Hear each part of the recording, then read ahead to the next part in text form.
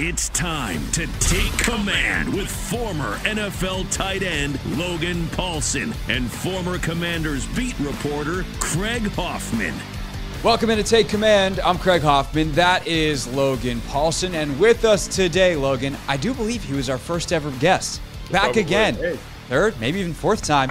If you're a Washington football fan, you've known this man for a long time. Certainly if you're a podcast or YouTuber, you certainly consume his content as well. I know that, John Keim, because I look at the analytics, and there's a lot of back and forth between our audiences. We love to send people to you. You love to send them to us. So thank you. There you go. Thank you for the folks that you send our way. There you go. Hey, listen, there's a wide.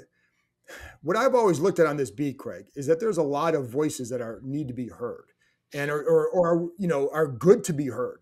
Nobody's satisfied everybody, and people want as much info as they can. And I know what you guys put into it. So yeah, and that's why you have Logan on your podcast, and I've never been on it. So that's actually not true. I was on one time, but hey, we're happy to have you here. John is someone who we've talked about this before. Made my time on the beat immensely better. Showed me the ropes in so many ways, and has so much knowledge about this franchise. And yet, John, with all your experience, never been in a time quite like this with the ownership sale in this particular way. You've been through this once before. I would say, yeah. And I would say, like, back when it was sold the first time, my off seasons were different back then because I was working for the Journal newspapers. I'd cover a lot of high school sports in the off season, high school basketball, high school baseball. So I wasn't as deeply needing to be as deeply entrenched as I would have to be now. And so you're going to know some different things now compared to then. And so it's a little bit different, but it's not the first time for a sale, but it is a different situation for sure. Totally different. And then, we'll get into obviously some of the football stuff with John. The other two main stories that have more breaking news, more developments, I think is probably a better way to put it over the weekend. Offensive coordinator and quarterback, the news that Sam Howell is apparently on a great track to be QB1, and obviously the offensive coordinator position. So we'll get to those in a little bit. But John, JB Finley, our friend and colleague, put out a story over the weekend with a fair amount of detail. I had a great conversation on Friday with Eben Novi-Williams of Sportico, where he gave a lot of detail on kind of the latest on the sale.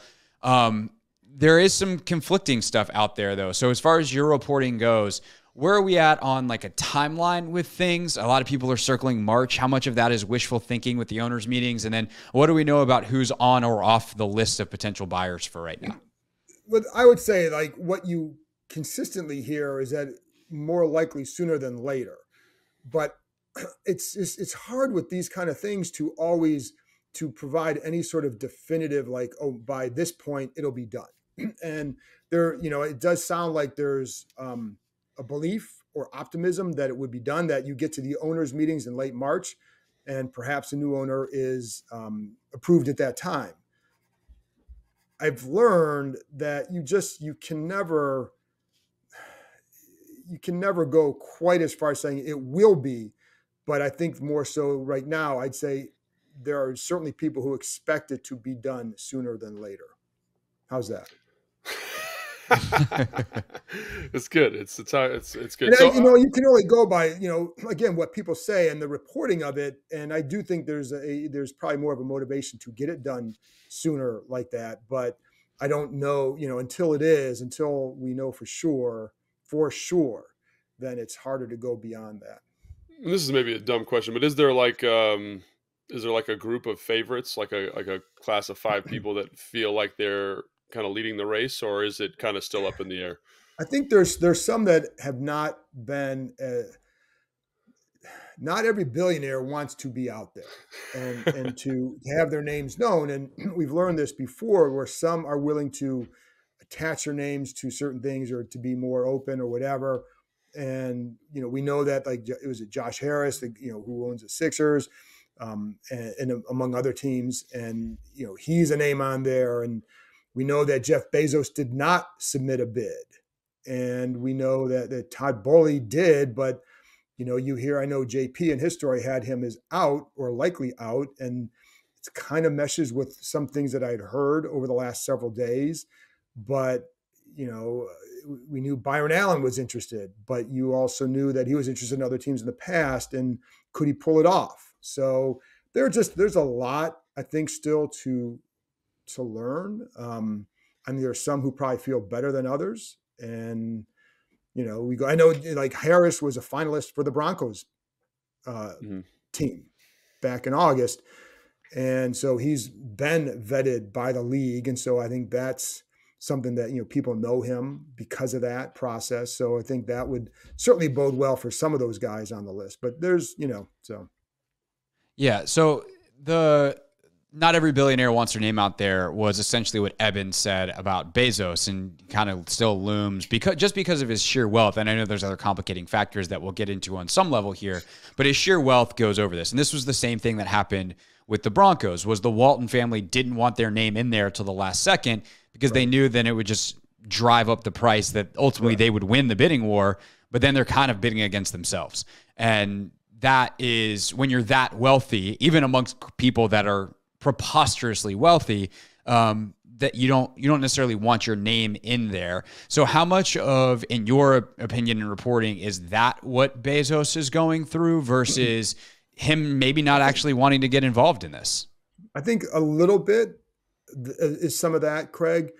And I think that if you get involved, does the price automatically go higher because you're involved? And maybe you want to see, because here's the other thing, like what has been reported and what we heard is that the price is right now a little over $6 billion, according to the early bids. So if you're Bezos, if you really want it, you could go like, okay, you didn't submit the bid, but like, all right, here's $8 billion. What are you going to do? You're going to say no because like, well, you missed the deadline. Well, it's $2 billion. Right. So, so I think there's still a way you could do that. I just don't know if the Snyders would want to sell to him. And if that's the case, it may not matter what he offers. And then you turn to other people. So, and it also can be a way for people to, it's almost like a coach sometimes pulling out of a coaching search before they are officially eliminated. It allows you to maybe save a little bit. And I don't know if this is the case or not here, but like it allows you to save some face. Like you weren't turned down, you just didn't submit a bid.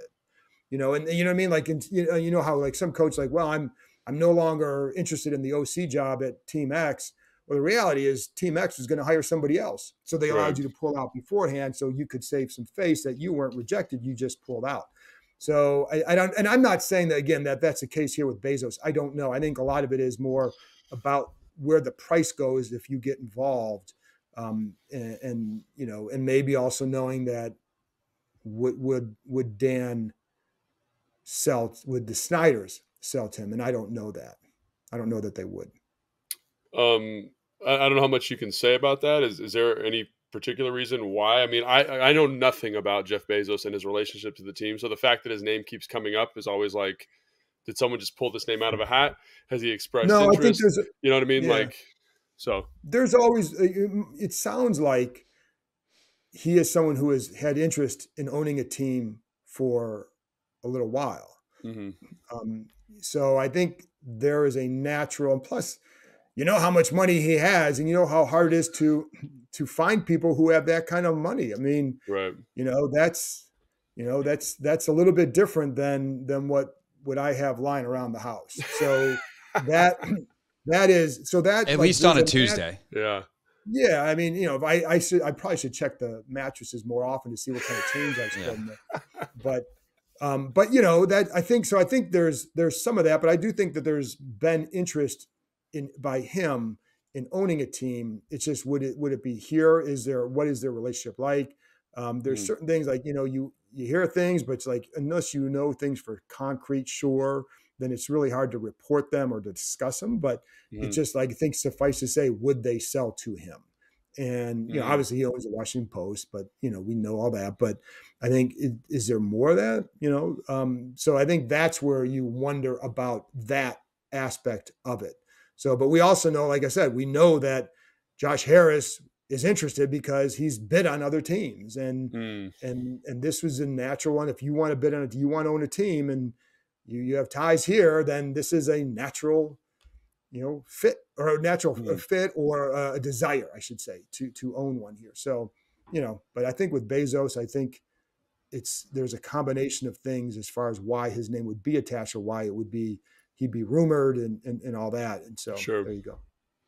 Yeah, he's got the DC ties through the post. I think he owns a house here now, and obviously Amazon just built the huge HQ in the area. Boley has DC ties. Yeah, also so much money.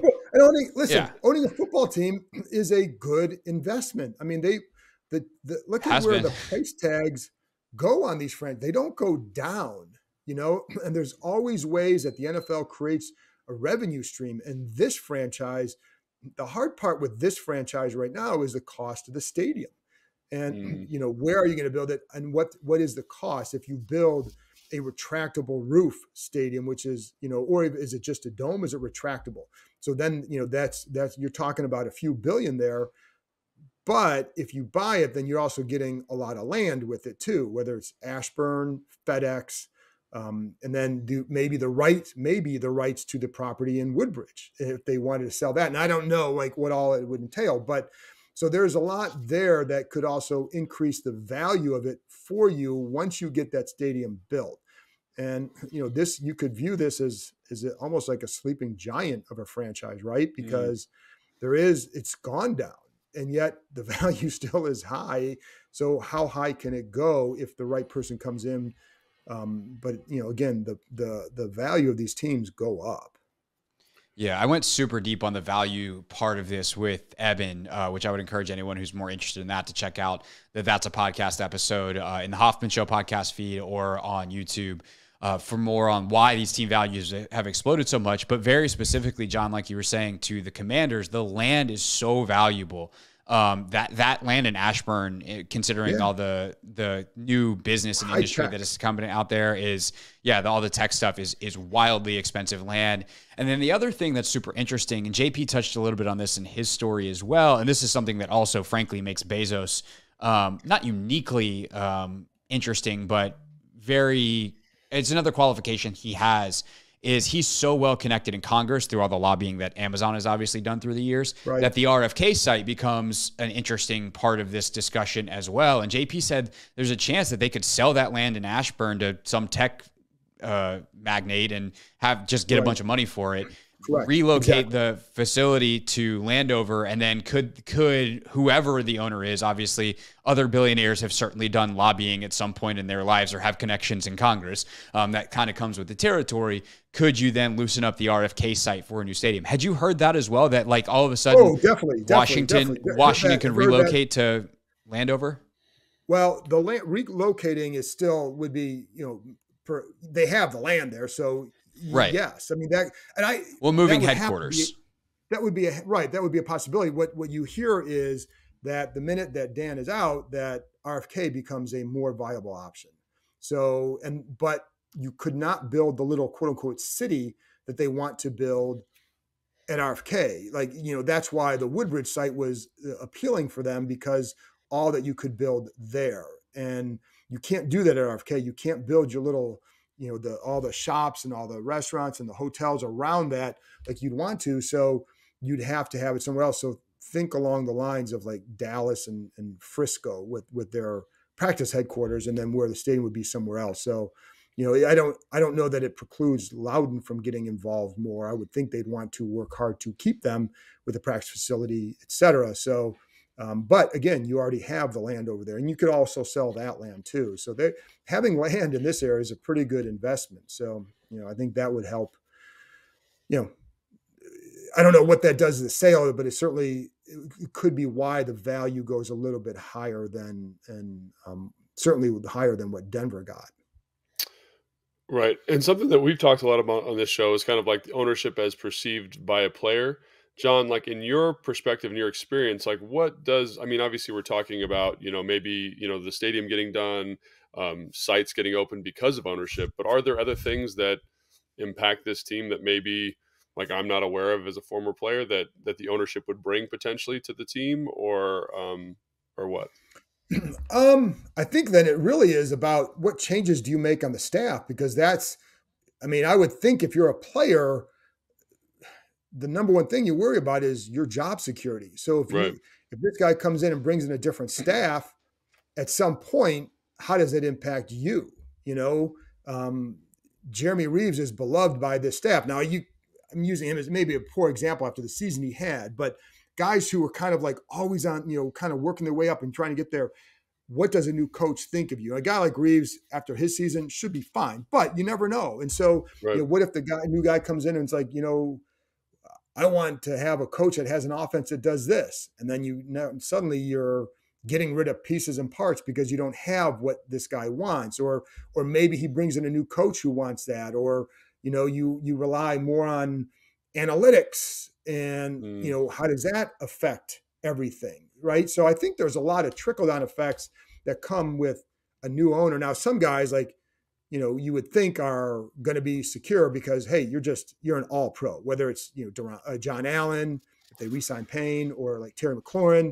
But a lot of other guys, you're going to wonder about, well, how does it affect my status? So I think that's where I think you'd wonder where does he go with things? But I really don't think for a player that you'd have to worry about that for at least a year, because if the season goes well this year, then you don't worry about it because the business would continue. But if it doesn't go as well as you need, then what? All right, last thing on the ownership front. This has been obviously the most pressing question for fans along those lines. Is like, how does that affect everything this offseason? There was talk about whether or not, oh my God, is he going to have to ask Dan to fire Scott Turner? Obviously, if they did have that conversation, it was pretty quick in their very quick phone call on Monday. And that got done. But that was an assistant coach. Daron Payne, some of the other guys, Reeves, by the way, a free agent. How does this pending sale and the timeline of it affect their football operation from your understanding? And, how much also might you better be able to answer this in a couple of days, because Rivera was supposed to meet with ownership, yesterday, as we record this on a Tuesday, and that got pushed back reportedly till later in the week. Right. So until we know more about what their budget is, it's really hard to say all the impact, but it does sound like everything is going. I think the plan is to at least try to sign a Daron Payne. So I don't know how much business will change. This group has been through before in Carolina, and I don't know that they took a much different approach that offseason than previous ones, despite the similar uncertainty.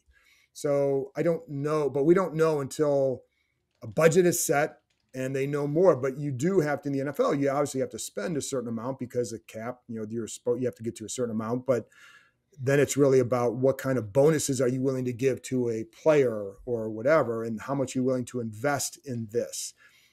So I think there's still more to be learned there, but they're right now, it seems like they're operating as if they'll be okay to do things that they want to do and need to do.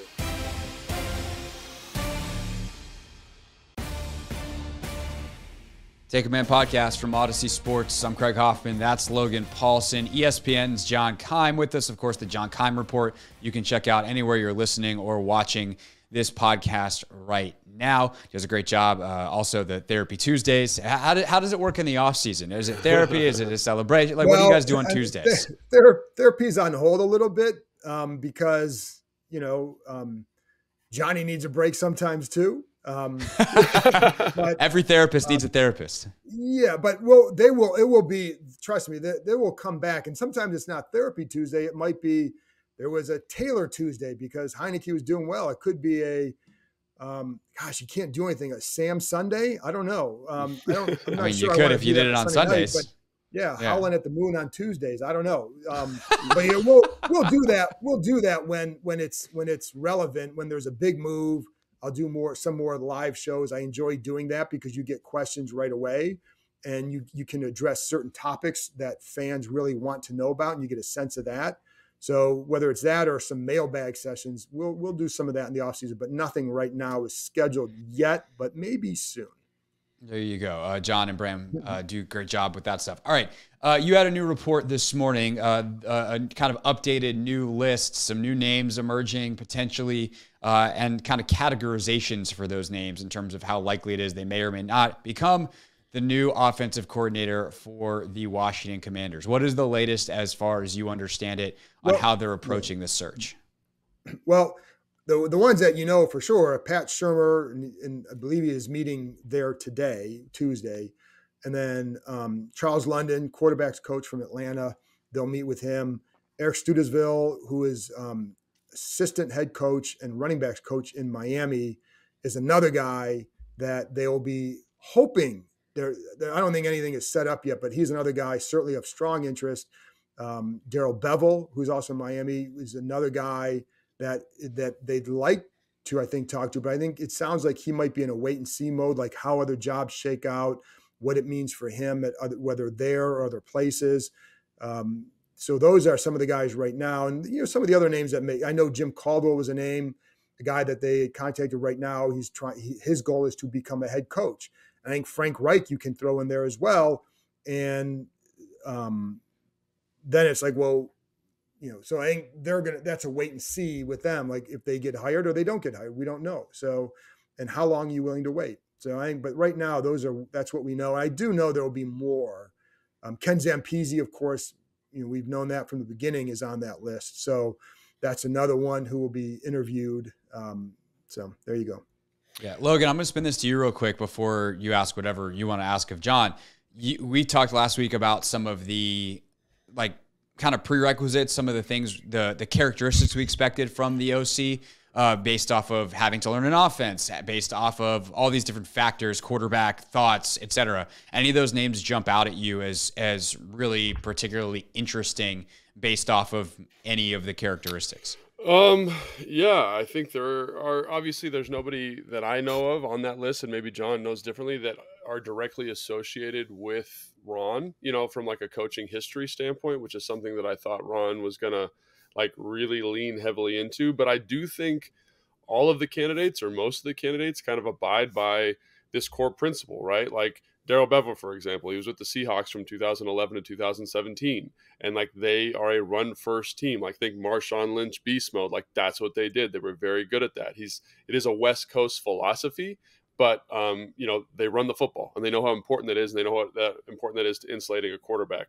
Charles London is the quarterback coach in Atlanta, and they run the football more than anybody in the NFL per opportunity, right? Wow. Eric Studesville he worked for Gary Kubiak when Gary Kubiak was in Denver. Right. That's where Kyle was at that same time, right? So there are opportunities here. Pat Shurmur, I'm drawing a blank because I know I just did some research. He has some history in terms of running the football and calling plays as well. I do think and developing young quarterbacks too. I think right. The other key is developing young quarterbacks. Right. And so I think the thing that I look at with this list is I am going to lean a little bit more towards guys who've called plays before. And John and I were talking about this off air before we started. So Darrell Bevel moves to the top of the list, right? Eric Studesville is a guy that moves to the top of the list. I think to John's point, Studesville is a guy that seems like he's up for a head coaching kind of deal if the situation's right. And same with Darren Bevel. So I think those two candidates are guys that jump out from a name standpoint. Pat Shurmur as well. But usually the higher quality of the candidate, I feel like they're less likely to take an opportunity like this, because this opportunity has some baggage associated with it, which we've talked about. That's how do you feel about that, John? Do you think I think that's the number one challenge for people. And I think the way that they're going to have to frame it is, if you think that the issue was play calling and hey, listen, look at Brian Robinson, look at these three receivers, look at these young tight ends, and they're going to tell them how much they're going to invest in the offensive line. And so if it works for you here, you could be maybe for some of them could be on a quicker path to a head coaching job somewhere else. So that's how they're going to have to sell it to people. And, or it could just be for some others, they just want to get back to calling plays, and this may be their shot. They right. do have experience with it, but I do think it's a little bit of a tough situation because of the unknowns. And the number one unknown, of course, is the owner. And then whoever the new owner is, what's their opinion of Rivera and the staff? And what kind of leash will they give him? Will they give him a year or two, or will you just say, hey, see what happens this year? And if it doesn't work, you're pulling the plug. So those are questions it's really hard to answer. And one thing, Logan, too, if you have a choice and you're a young up and comer, like for example, a guy like I always bring up Brian Johnson, coach with the Eagles, quarterbacks coach with the Eagles, whose name has been mentioned for a few different places. If you're a guy like that and you have some choices and you're a young guy, you're going to go to the situation where you have more time to prove yourself. Right. So that would be, so you may miss out on some guys like that. It doesn't mean the end of the world. It just means you may miss out on some guys like that. And then you may have to end up going with a guy who's a little bit more experienced just because they want to get back to calling plays. But I also know I've talked to some people who are like, their guy would love to have this chance because they know how hard it is to get that opportunity for some in the business. And, so like there are a bunch of ways to look at it, but it's just like a free agent. If you offer them the most money, chances are that's where they're going to go. But if you have a choice, then you're going to choose between maybe organizations. And I think the same is true here. And then it's going to matter, like, did you like Sam Howell when he was in college or not? Did you like what you saw or not? I think that's going to depend on it too. I think you're going to like the receivers. You're going to like the running back.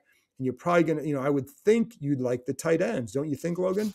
I think so. I mean, I think they're a young group, and I don't think there's a lot of film out there on them.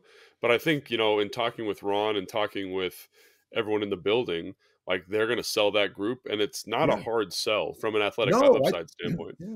Yeah. And I think there are guys there that, like, I really am anxious to see what Rodgers does next year. I think, I think there's a lot of good stuff that they showed, and it's hard because there's always, they want to be a run-first team. They have talent, the skill position, and this was an issue this past year because you toggle between you want to run the ball, but yet you got McLaurin, Dotson, and Samuel, and some of these young tight ends. But so it's hard to. And then if you throw the ball, it's like, well, why isn't so and so getting as many touches? Well, because we're running the ball. That's how they're gonna. Right. That's how they were thinking there, and so. It's hard sometimes with that, but I do think that you can use some of those guys maybe a little bit more effectively than what they feel they had been used, and the talent is there. So that's how you're going to sell it. And if it works for you, then you could be getting a head coaching job in a year or two. Now, the only problem with that is then you're losing a guy in a year or two. So what I would do, like what you'd want ideally, is to have, and this is where I always thought the Shanahans were set up well, that you had replacements on staff to move up. And do they have those guys now? I think that's one thing you'd wonder. And then it depends on whoever you bring in, who do they want to bring in, right? To have that. So like, do you have some guys who can elevate if you lose that guy? So that way you're not changing systems all the time, but you can roll with, okay, so-and-so left. Well, the system stays the same because so-and-so is going to elevate to that job. That's where you, so that way you don't, if you do have that kind of success, you're not completely changing over all the time. And do you think that this new candidate would have the opportunity to bring their own staff with them? Or do you think that that's something that kind of is looming? I do think, I don't know if it'd be I don't think an overhaul, but I do think it sounds like an open to hearing what you want to do and with who, because there are definitely some coaches on the staff that I know they like and want to keep. So I don't know that they want to change everything. And I don't know that you need to change everything. But a new coach will want their people. Yeah. I mean, and no doubt. Like, for like Darrell Bevel, for example, like that's an outside zone emphasis, right? And Matt Scow is not really an outside zone emphasis kind of guy. So do you make that transition? And I don't know, but like that seems like one that would be, if you're changing offensive philosophy, you need to make sure you get the coaches in here who can coach it the way you want it. And I was going to say, is there anybody that Rivera is going to be like, no, that person has to stay? Well, I don't know for sure, but I think Matzkow would be one where you'd say, you better give me a good reason why he shouldn't come back. You know what I mean? Like, cause I mean, we know the respect that he has for him. And so I think that, but I don't know who would be considered untouchable. But I know like Randy Jordan was kept from the previous staff. You have to really like a guy to keep them from a previous staff, And so I think there's some that you would say you have to make a strong case why a change should be made here. I don't know that it would stop them from doing anything. I don't know that. Real quick before we get to the quarterback stuff and the impact that's going to have on this whole situation. Is there any word on the defensive side definitively? Because there was some stuff floating around earlier in the season when things weren't going well, and obviously Del Rio had the whole kerfuffle over his comments that were about more than a kerfuffle. That he was basically being a good soldier and was going to survive the season, and then the defense turns it around, and now it seemed nuts to make a change at any point in that staff because of how well those units played this year. And really the only thing that could keep them down was offensive ineptitude and injuries. Do we know for sure that Del Rio is coming back and everyone else on that side of the ball is staying in place? Do we know for sure? I mean, I don't know that the question was necessarily asked directly. I don't know why you'd make a change. Well, more of like if Jack wanted to, he was like, I'm good. Well, if he would, but that I don't know. So I don't know. That would be a different, and I don't know that. But every conversation I've had, there's nothing that suggests that there would be a desire to change. But if Del Rio decides, you know what, I'm done with it. It was just too much of a headache this past year, blah, blah, blah, then I'm done. I don't know that. But all the planning, it sounds like the expectation is that, they did make the change too in the summertime with Sam Mills. So that was one change. But I don't, like Chris Harris, does he get looks at for some jobs? I don't know. But I would think they would be back based on, I haven't heard anything I would just say this, Craig, I haven't heard anything to the contrary. Sure. And I feel like if there was something out there like, they're still deciding, that it would have floated past your radar by now. Obviously, if Chris Harris were to get an interview and a job, that changes things. That's different. Yeah, listen, that's different. Ultimately, you want guys on your staff who are wanted by other teams because it means you're having success. They've had a high level of stability, which is good. But I also think at some point you want, because it means you're having success that if other guys on your staff are getting looked at and that they think of them highly. And so I do think you want a level of that. But, I think injuries have hurt them with the defense, with the back seven. I think they need to build their depth more than anything. And when you hear about defensive improvement, typically it's about building more depth and solidifying certain spots. So last thing I'll ask then before we go to quarterback, 100% last thing, as opposed to the last thing, which I said was going to be the last thing, but isn't. Early in the year when some of that stuff was happening, there was this talk of whether like Jack actually wanted Jamin in the first place. And obviously that turned out, people like me who were screaming about how unfair it was to Jamin, that they were singling him out. They seemed to know what they were doing there. He played incredibly after he got called out. So be it. There's a report from Standig over the weekend that Scott Turner wasn't on board with the Carson Wentz thing. And I'm sure there's a lot more nuance to that, but that's kind of the headline. So I would ask you this. How much is it a focus this offseason to be perhaps a little bit more together as a staff, as a front office, or is there a need for that? And these are just sometimes the kinds of disagreements that happen. And then if something doesn't go well, it comes out in the press in the offseason. Or is there a cohesion problem between some areas of the staff, the front office, and obviously Ron in the middle of everything? Let me say this about quarterbacks. Every quarterback thing I've ever covered, anytime there's a change, somebody was always against that after the fact. 100%. So 100%. I don't, and I think a lot of times I go by what did you hear at the time, and so.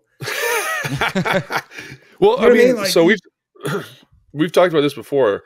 Like, it's so funny. Like when you do like draft eval, like that's a really simple one, right? You'll talk to 10 different people about the same person, and they'll all be all over the map.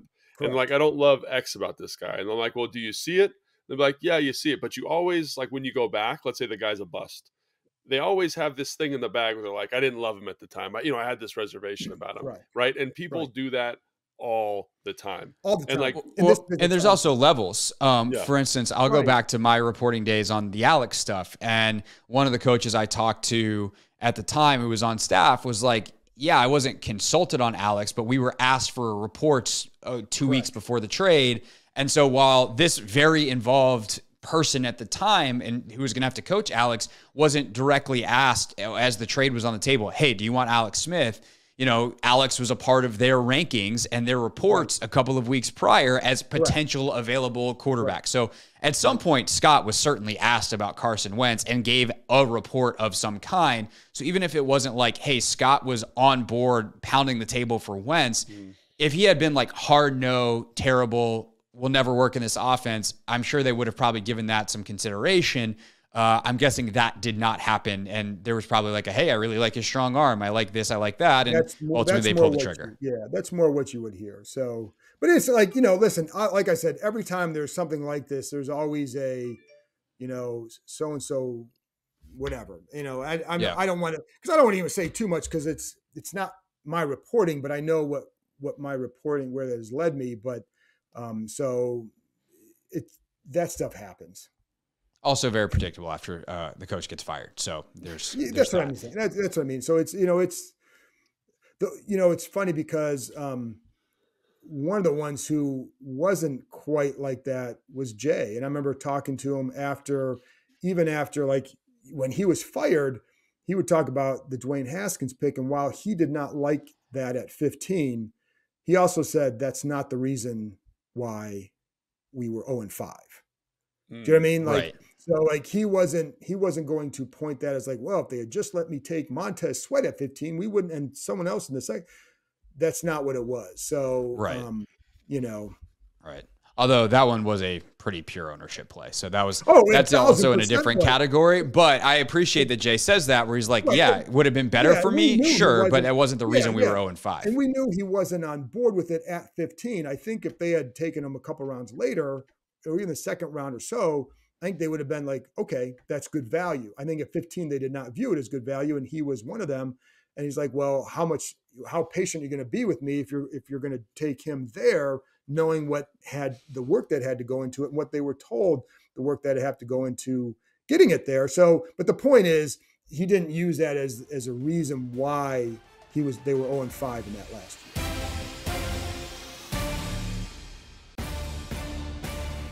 Take Command podcast from Odyssey Sports. That's John Keim from ESPN with me, Craig Hoffman, him, Logan Paulson. All right, so quarterback, speaking of, all of a sudden it appears that Sam Howell is on track to be QB1. What's the latest intel there? And then I'd love to kind of bat this idea around because I actually think this is a great thing for a couple of reasons. But what's from the reporting intel side, John, what have you been hearing over the weekend? Well, I think the only question is who presents him in Canton. I think that's the only question left. Like who's going to give him the gold jacket? No. Listen, I think what it is, and I joke because obviously first of all, we're going to have about 7 months of speculation about what could Sam Howell do in 2023, which I think is actually based off what he showed in that last game. It's not the worst thing. It's like, I mean, he certainly showed traits, and he showed traits in college too. So it's not a bad thing. I think where we're at with it is, first of all, he's going to, whenever they cut Carson Wentz, he'll be the only quarterback under contract on the roster, who is on the 53. So there's a natural, this is the guy. They're still going to look for somebody else, but more so sounds like to compete with him. And if they don't win the job, then you're going to back him up. Who can be that guy? And it could be Taylor Heineke. It could be someone else of that caliber, a guy who would be considered a very solid a high-end backup, but a guy who can go out there and win. If he has to start 5 or 6 games, can win 3 or 4 for you. So that's kind of like where it seems like they're going to go with this. Now, you always have to leave out that, well, you never know, because what if so-and-so becomes available and all it takes is X, and you love that guy in the past, like, what do you do? But right now the signs point to the other. And again, I think it goes back to a lot that these guys liked him before the draft. And I think they would have, and I've talked about this before, but they would have drafted him higher had they not traded for Carson Wentz. So I think it's not like hindsight hearing that they liked him. It was before the draft I heard that they liked him. At least certainly some over there liked him. And so I think there's legit intrigue and optimism about him. But I think you have to then that's why it's going to be important. The coordinator is somebody who has worked with young quarterbacks and knows how to develop them. And somebody whose system, as Logan said, protects the quarterback as well. That's going to be a big deal because you're not going to just go out there and start flinging the ball 40 times a game with Sam Howell next year. You want to put him in a good spot. And I think we saw the other day in one game, small sample size, but you saw some of what he can do in certain situations. So, I think there is a definite intrigue and optimism about him, but I think they also aren't ready to just say he's absolutely the number one going into the season. It's in the offseason. He's going to go in there as a number one, going to bring someone else in there to compete, and then see where it goes. But he's got a good start on it. I mean, I I totally agree. I mean, I think like in the last week, of the season, like after the victory over Dallas, like that's what everyone was talking about in the building. That's kind of the direction it seemed it was going. So now that it's here, it's really not surprising. I agree with John. I think he's got some traits. I think you feel excited about him. I think the thing that is more kind of dubious, in my opinion, is like, can they hit on 2 offensive linemen this offseason?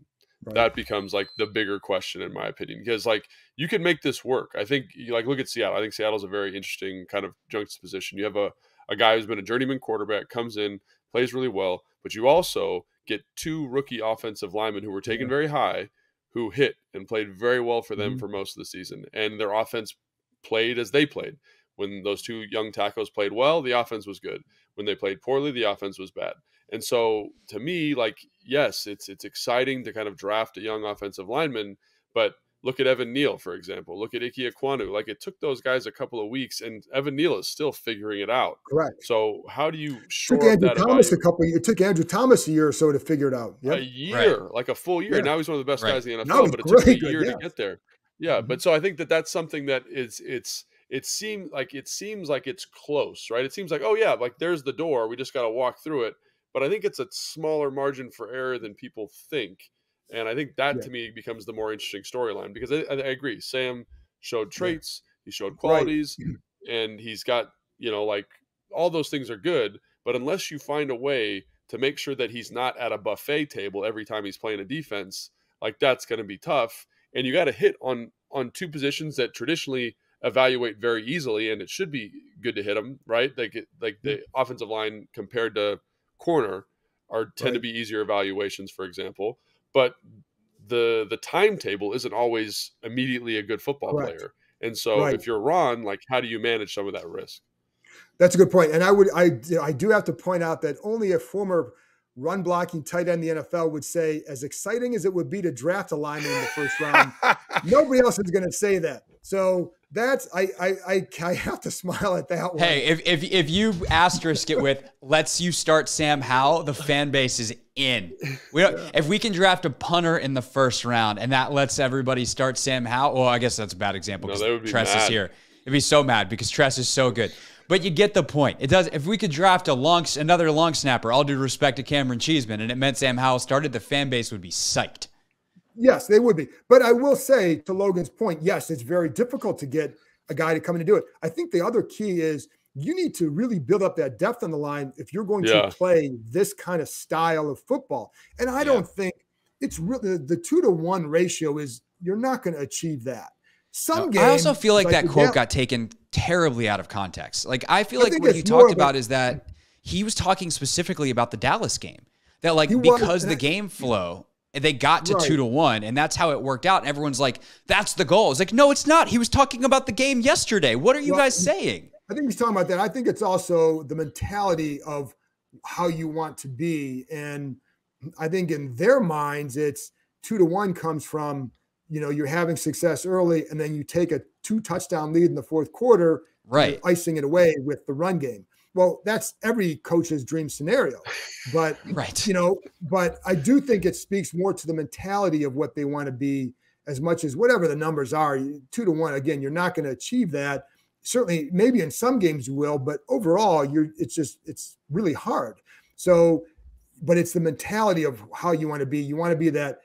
Like Kyle Shanahan's offense is based a lot off the run game, but they're not 60-40 run. They're pretty close to 50-50, but so much of that 50-50 is based off an element of the element of the run game. And like, which I know Logan, you love, but I love watching that offense for that reason, but it's so much based off, they want to do this and it looks like this, yet it's a pass. So to me, that's all based off the run mentality and the run game. And so I think that's what they'd like to be. So you get that run heavy, and you get the play action off of that in addition to the quick game. But so I think the question there too, along the line is, do you push Sam Cosmi inside? And my guess is that's what ultimately happens. And you go find a right tackle in the first round, maybe if there's somebody there. The other thing is, like, I would not force a pick at 16 as far as the line goes. Right. It's got to be somebody that you like. And when teams force that, then you end up in trouble. Now, part of the reason why I think linemen hit a little bit more, because if you do force a tackle, you take a tackle, let's say you take a tackle at number 5, and he shows in the first camp that he can't be a tackle, you can make him an all-pro guard, right? And then he signs with Jacksonville a few years later. But you know what I mean? Like, so you can, but it gives you more hit ability because of that. But if you're pushing Cosmi inside, you need this guy to hit as a tackle. So get a good tackle there if you can. And I would take another guy in the first several rounds. I try to add another couple picks in those first 4 rounds to then get another guard in there, a guard center, somebody else inside, because if you're going to play that style, you better have strong replacements. And I think one of the issues that they had this year is they didn't replace the starters they lost well, but the ones they did elevate, like guys that should have been depth guys ended up starting, and it robs your depth. So I think that's something they have to work out. But to me, that is the number one thing. All the other stuff aside, you can mask some things with the coordinator and the play calls, but you need to have that strong line. And that's what Rivera said he wants to build. They have a really good defensive line right now with the addition of Ridgeway, and we'll see what Mathis becomes. And then if they keep paying, you have an excellent defensive line rotation. But can you get that in the O-line? I think that remains to be seen. And that is the number one job this offseason. Yeah, a couple of things just to tack on there. There's a reason why Warren Sharp does a lot of his stats on first and second down in the first half. And when you talk about like the predictability of these types of things, the ratios, how often you run or pass on first down, like he limits it to those situations because game flow tends to dictate a lot of the larger things. So like better teams run the football more because they're up in games. And so by the end, like your ratios are messed up. But what do they look like? How did they get the lead? And so that's something that'll be interesting. We'll have to have Warren back on the show. I'm sure you've had Warren before to talk on your show about those things and how Washington approaches it. Right. And what I think the other interesting part of that too is like when, because there is the desire that you have guys who can be explosive on the outside with those 3 receivers, all can have a level of explosiveness that can help this offense. How do you get them involved with it? When do you get them involved with it? And then when do you take your shots? And so if you go to the Kyle model, a lot of those shots are first down play action. And he's really good with that because of that. And I think because again, that they want to run the ball and they make it look that way, but you run the heavy play action off of that and it leads to some bigger plays. And then other plays come within, like the other day, we saw them getting the ball to Samuel on some shorter throws, but they create space with alignment, with route combos, etc. And then suddenly you have Deebo Samuel running away from guys underneath and turning a 5-yard catch into a 25-yard gain. I think we saw an element of that with Dotson in the finale. So that too. I don't even know how I got on that part. Oh, you're talking about the first and second downs. So it's just a way. How do you get to certain things? And you're right. It's not just as simple as looking at a percentage of run pass. Because then the other thing with that always kind of drives me nuts, a little bit nuts. And Logan, maybe you can talk more on this, but when you have, I remember just talking to people in the past, like the run pass ratio, 50-50, it doesn't always tell you if you're balanced or it doesn't tell you if you're balanced or not. The balance to me comes in, Logan, I value your input here, but it comes on what kind of runs are you using? What kind of throws are you using? How are you using people? So even within the run game, just because you run it 50% of the time doesn't mean you're balanced. What if you're running the same things off of the same action, et cetera? How do you get to those runs? I think that's where, and how do you get to those passes? That to me is where the true balance is.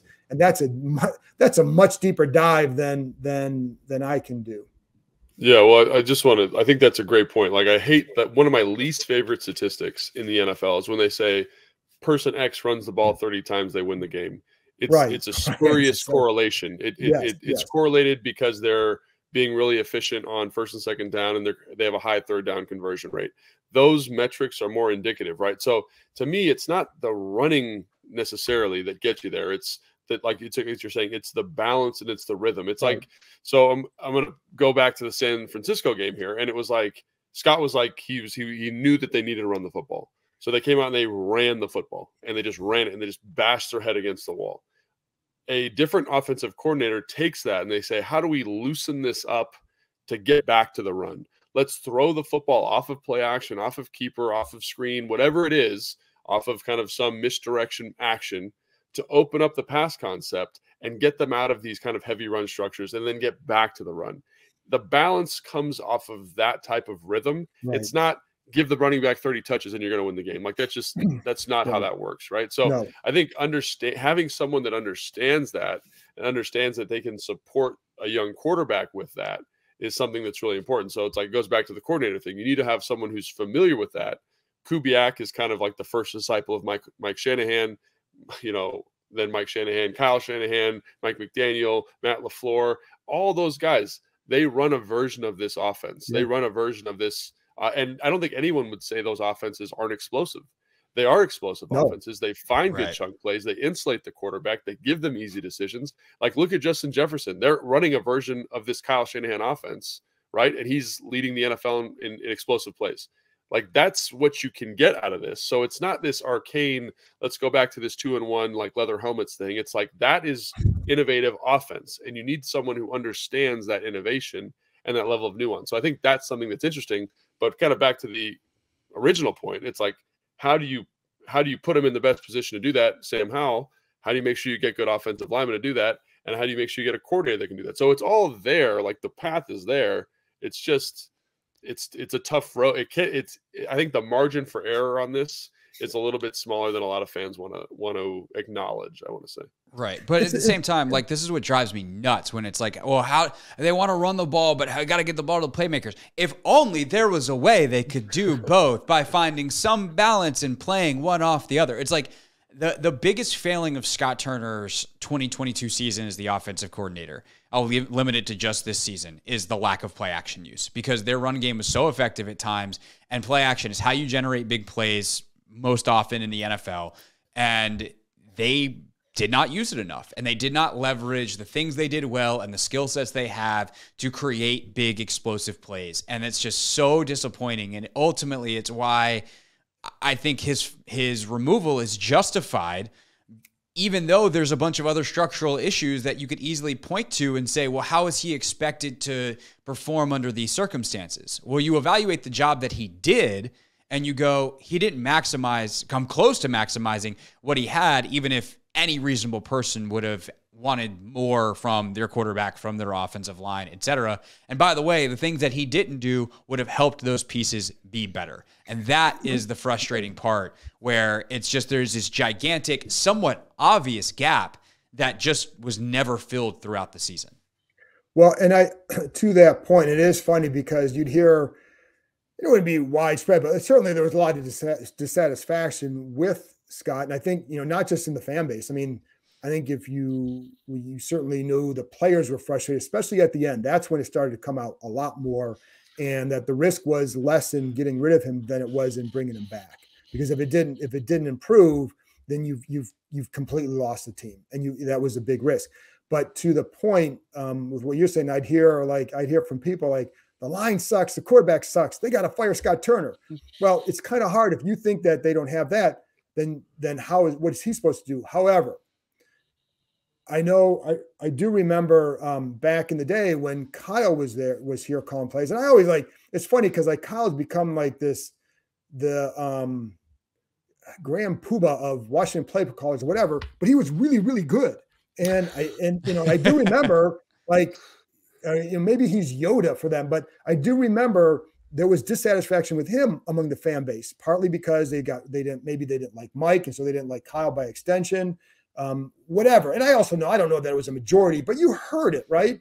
But I remember in 2011 watching his offense and watching guys like Dante Stallworth and Jabbar Gaffney at the end of their careers getting open on these route concepts. And I'm like, well, it's there. So like this stuff is working. It's just that you had John Beck and Rex Grossman throwing passes to him. And like Rex, they would move the ball. Then you get in the red zone, he's throwing a pick, and sometimes Rex knew he couldn't help himself sometimes. Like, it's kind of like a guy, but it's like a guy who wants to go on a diet. And it's like, my God, that cherry pie looks good. All I need is some ice cream on it, a la mode. And there we go. And now next thing you know, that diet, like all this commitment to the diet is over within a couple hours, right? That's a little bit how Rex was throwing the ball. Like he wanted to take care of it.